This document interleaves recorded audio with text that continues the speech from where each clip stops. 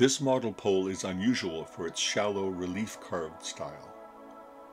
The depth to which the figures are carved leaves the figures comparatively flat, with no protruding beaks or noses, etc. Nonetheless, the figures are expressive, and they wrap around the curve of the pole to nearly half the diameter. This gives the pole some heft and a feeling of strength. The three figures from the top are a raven or crane, a human image, and at the bottom an uncertain image with some references to a shark or dogfish.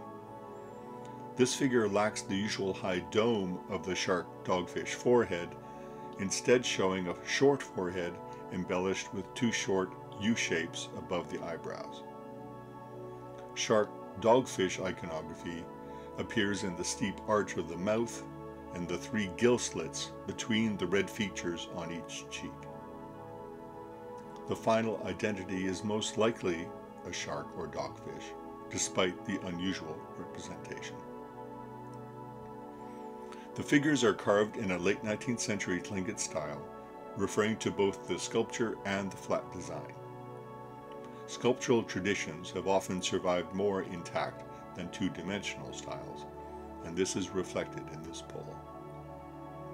The faces show a fair degree of adherence to Tlingit-style face sculpture of the historic period, while the designs on the wings less accurately represent the established formline tradition.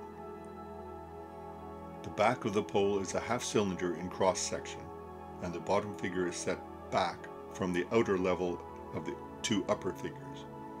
This unusual feature is impossible to explain with certainty and is not ordinarily present in the totem pole tradition, in either models or full size. Perhaps the bottom figure necessitated a change from the original plan, moving the surface back to accommodate the carving of a different image in that position on the pole. Or perhaps the change in level has symbolic significance, separating the shark-dogfish from the worlds of the bird and human.